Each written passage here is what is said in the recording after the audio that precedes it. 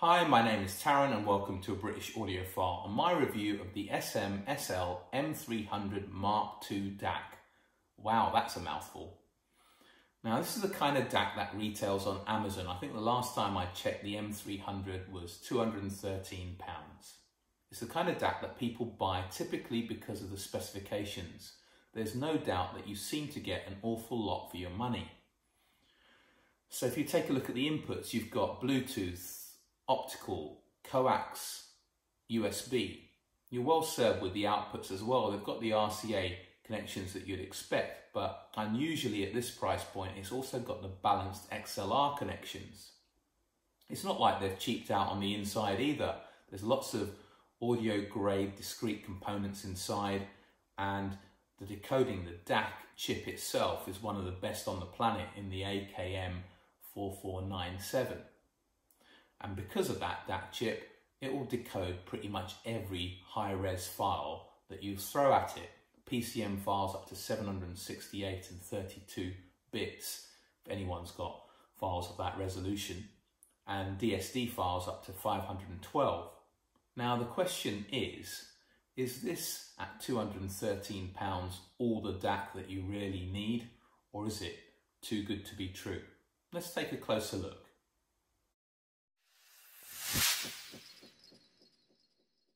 Now, SMSL is a Chinese-based company that's been around for a little over 10 years. They mainly sell DACs and amplifiers and other audio components which are relatively inexpensive through Amazon, but also a couple of other retailers. If you have a look at this M300, you'll see it has an aluminium CNC casing. There's no kind of cheap plastic here, and that helps with shielding and reducing noise. It has a glass front, which has a useful 1.5-inch LCD display. There's two buttons that allow you to switch the DAC on and off and select the source. And if you press and hold the buttons, they'll also allow you to control the volume up and down. Switching to the rear, you can see the XLR balance connections and the RCA single-ended connections. And you have the inputs that you connect for your Bluetooth, your optical and coax are combined in this kind of mini connector. And there's also a micro USB input as well, which obviously you can use to connect to a computer or a phone. Pretty comprehensive then in terms of the input and output connections. Now the remote control gives you access to a whole bunch of features, including some degree of customization. Of course, you can switch between the inputs, which are coaxial, optical, Bluetooth and USB. You've got 6 PCM filters: sharp, slow, short sharp, short slow, super slow and low dispersion. I found that PCM filter 1 sounded the best. That's the sharp filter. The others all seem to lose quite a bit in terms of clarity, with the exception of filter number 5. That's the super slow filter. That did lose a touch of clarity, but also added a bit of warmth. So most of the time I listen to the sharp filter. Occasionally I switch to the super slow filter. It was nice to have the option to choose. Now there are 2 DSD filters, narrow and wide. There's pre-mode, which allows you to disable the volume control and run the DAC purely as a DAC. Sound color and high sound allow you to make subtle alterations to the sound character, and they work within the DSP engine of the AKM chip. I found that sound color 1 sounded the best, sound color 2 was warmer, and sound color 3 was warmer still. And you can also choose between different colors for the font.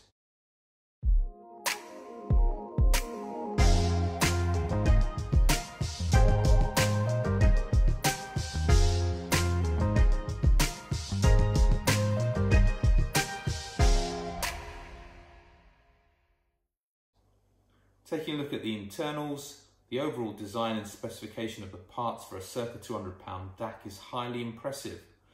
There's Japanese NDK clock crystals, one that deals with the 44.1 signal and its multiples, another one that deals with the 48 kHz signal and its multiples. There's a second generation XMOS processor inside that deals with the USB interface. It's capable of handling PCM files, as I mentioned, up to 32-bit depth and 768 kilohertz sample rate, and DSD files times 512. The AK4497EQ DAC chip is from their top tier. As far as I'm aware, the only one that's better is the 4499. And its specifications are impressive. It has a signal to noise ratio which is down at 128 dBs, and the total harmonic distortion and noise figure is down at 116 dBs.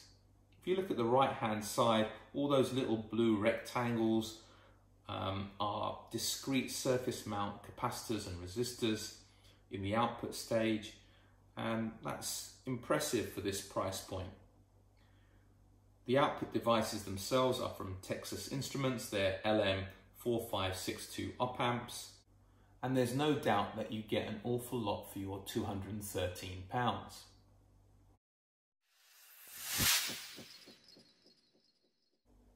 Those of you who think that electronic component burn-in isn't a thing should buy this product. The reality is that when I took this out of the box and first connected it up, it sounded hard, it sounded brittle, and I thought I'd made a mistake and may have to send it back. Thankfully, after a number of hours, the sound kind of settled down, opened up quite nicely. The overall sonic characteristic of the M300 is that it is fast, it's clean, and it has a very even tonal balance. Sound familiar? Well, it's very similar to the comments I made about the IOTA VX SA3 integrated amplifier that I reviewed a few weeks ago. But be under no delusion, the SMSL DAC is far better than the DAC inside the IOTA VX SA3. It's basically got much cleaner bass, there's none of that leanness in the mid-range, and the overall soundstage is wider. So that got me thinking, people considering buying the IOTA VX SA3 for £400 could consider buying the PA3 power amplifier for £300 and then buy this SMSL M300 DAC for £213. So that's a £513 outlay as opposed to a £400 outlay for the integrated. Now, as I mentioned in my review of the IOTA VX stack, I think the PA3 sounds a little bit better than the SA3 as a pure amplifier, and there's no doubt that this SMSL DAC is far better than the DAC that you get inside the IOTA VX. You also get USB connections, which I think are quite useful, which you don't get with the integrated. So I think for £513, that extra outlay is worthwhile, and in terms of features as well as sonically, it's the way I would go. So what about the SMSL M300 purely in sonic terms? Well, the reality is that 5 years ago, I'd have been highly impressed with this DAC. And don't get me wrong, I still think it's a very good sounding DAC. I'm just acutely aware that the competition at this £300–200 price range is very, very stiff, and there's a number of very good products out there. So the thing I had to compare it to here was a Chord Mojo. Now, Chord Mojo has a lot less features and retails for £400 at a higher price point. But in terms of sonically, this is where the SML showed its limitations. The Chord is a much bigger, fuller, richer sounding DAC. You get a wider soundstage, you get better separation from between instruments. Now, the SMSL has basically good soundstage left to right. The soundstage on the Chord is bigger, but you also get soundstage depth with the Chord, which you don't get with the SMSL. And if your system is up to it and revealing enough, the Chord will kind of reward you with some finer, kind of richer textures. So you get kind of nice little decays and a little bit more kind of meat on the bone, a little bit more textural information to instruments, which you don't get with the SMSL. It's much more matter of fact in its presentation, and you're kind of more aware that you're listening to recording rather than the real thing.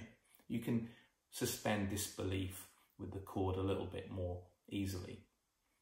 So that's where I kind of landed with it sonically.